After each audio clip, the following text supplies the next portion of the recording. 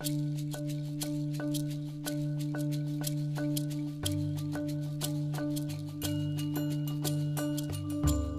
DuPont Company of Wilmington, Delaware, was founded in 1802 as a gunpowder manufacturer. By the early 20th century, DuPont had developed into a major chemical company and is today one of the largest chemical manufacturers in the world, with some 58,000 employees across 80 countries. DuPont has had a stated focus on accident prevention since its early days producing explosives. Over the years, DuPont management tried to drive the injury rate for workers to zero through improved safety practices. Eventually, DuPont became recognized across industry as a safety innovator and leader. 911. Yes, ma'am. My name's Deborah Stanley. I'm at the DuPont plant in Belle, West Virginia. I need an ambulance immediately. But DuPont's safety reputation was shaken in January of 2010. When 3 separate incidents occurred within 33 hours at the company's manufacturing plant in Belle, West Virginia, the last one fatal. The first involved an ongoing release of methyl chloride from process equipment that went unnoticed for 5 days. The following morning, highly corrosive oleum was released through a hole in process piping, and just 6 hours later, a transfer hose ruptured, releasing highly toxic phosgene. Given the company's reputation as a safety leader, the Chemical Safety Board was especially concerned about this quick succession of 3 accidents at a major DuPont facility. Particularly distressing was the fatal release of highly toxic phosgene.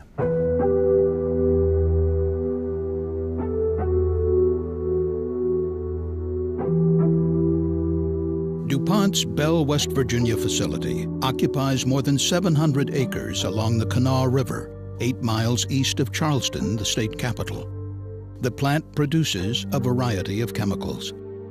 On January 17, 2010, one production unit was started up after extended maintenance. Methyl chloride produced in a reaction vessel flowed through an open rupture disc and escaped from an improperly located drain hole. The hazardous gas vented indoors in an area not frequented by workers. 5 days later, on January 22nd, an air monitor alarm inside the building alerted personnel of the release. Approximately 2,000 pounds of methyl chloride had escaped. When the rupture disc burst, an alarm was triggered. But our investigation found that due to a history of false alarms, operators came to view this alarm as a nuisance that could safely be ignored. The following day, plant operators discovered another release. Oleum, a concentrated form of sulfuric acid, had over time corroded piping in the plant's spent acid recovery unit. Steam from an attached copper tube mixed with the oleum and created a large hole in the pipe.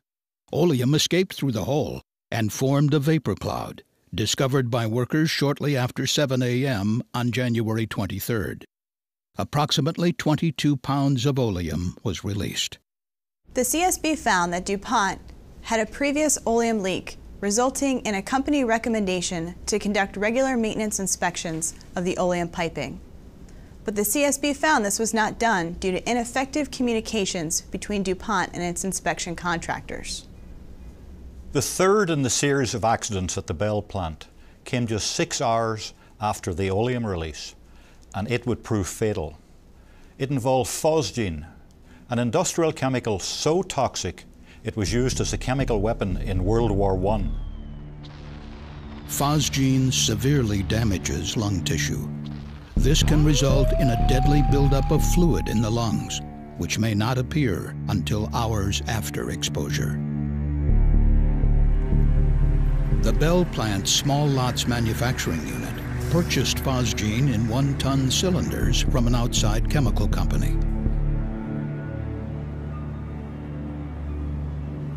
The plant used the phosgene to manufacture 5 different pesticide intermediates.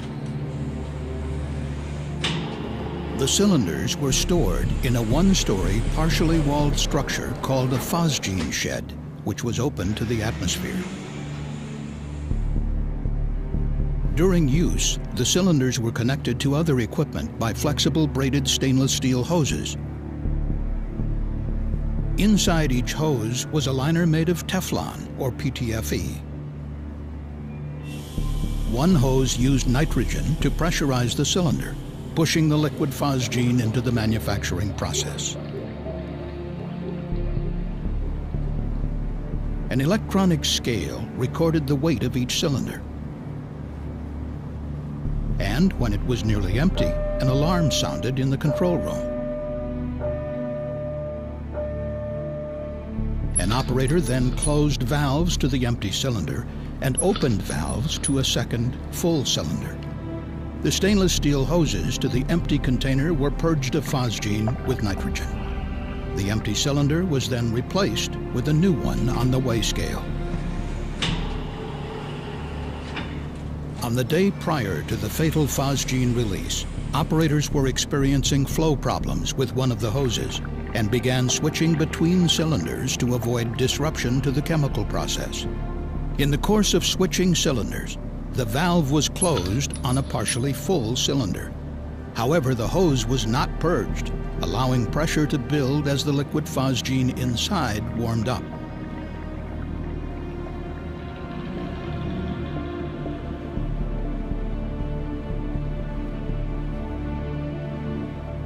Sometime between 1:45 and 2 p.m. on January 23rd, a worker was inspecting one of the cylinders when the pressurized hose suddenly burst.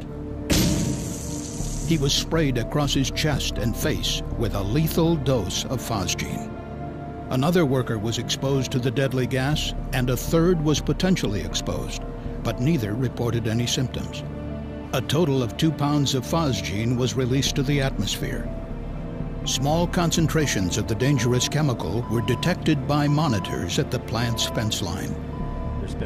The worker who had been sprayed with phosgene called for help and was transported to a local hospital.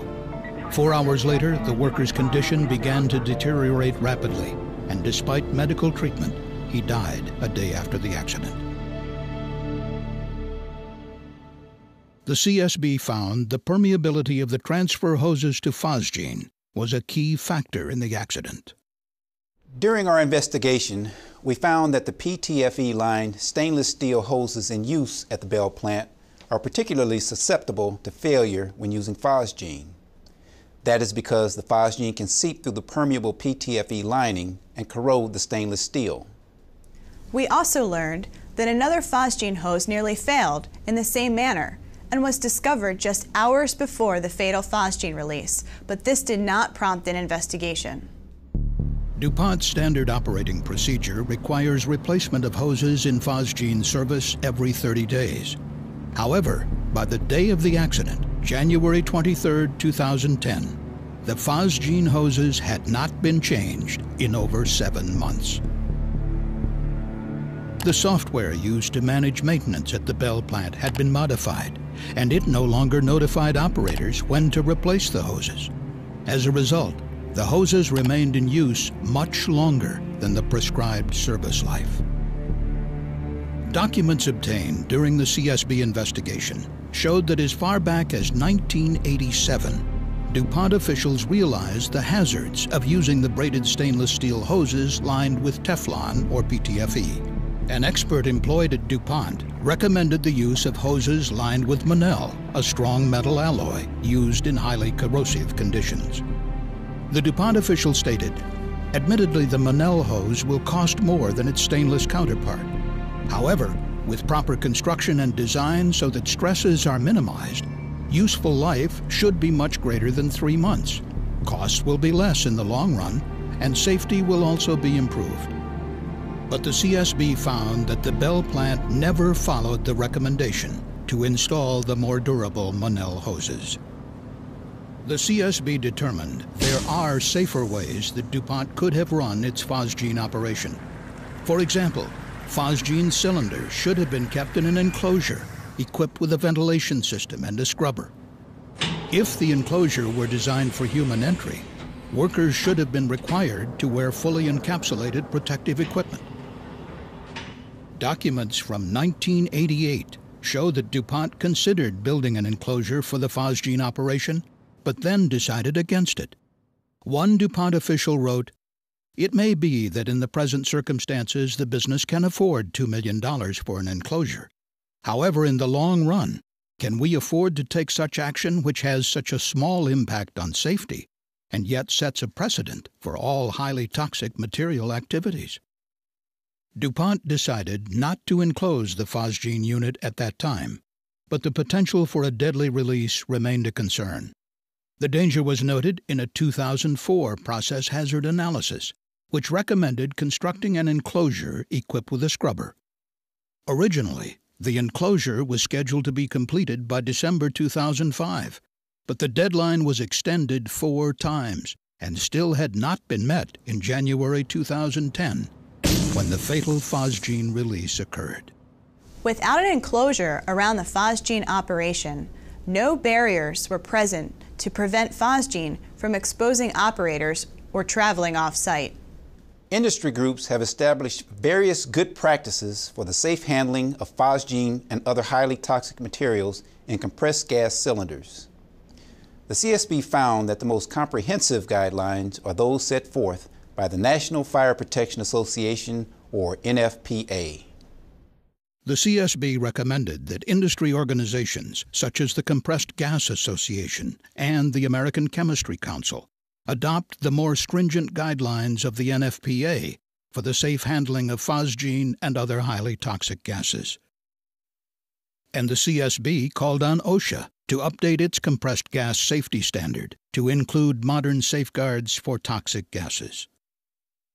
The CSB recommended these improved safeguards include secondary enclosures for units using phosgene, mechanical ventilation systems, emergency phosgene scrubbers, and automated audible alarms.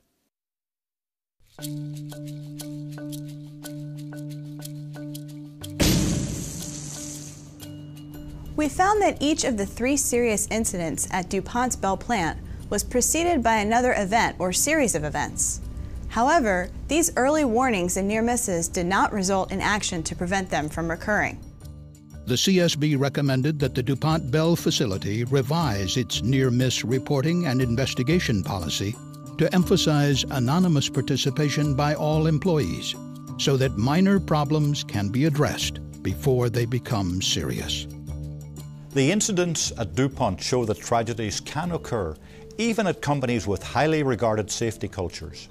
Safer practices and proper attention to near misses are critical if a company is to reach a zero-incident goal, such as the one to which DuPont aspired. Thank you for watching this CSB safety video. For more information on the CSB's investigation into the accidents at DuPont, please visit csb.gov.